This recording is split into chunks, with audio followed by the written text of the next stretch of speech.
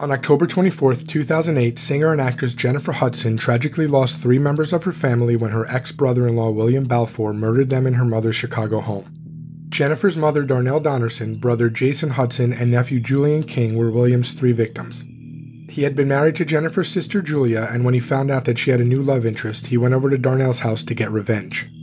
The murders began with Darnell's shooting in her living room, followed by Jason in his bedroom. Another family member discovered Darnell's body and contacted the police. Julian was later discovered in William's abandoned car, dead from multiple gunshot wounds. William had been immediately under suspicion due to his estranged relationship with Julia and his criminal background.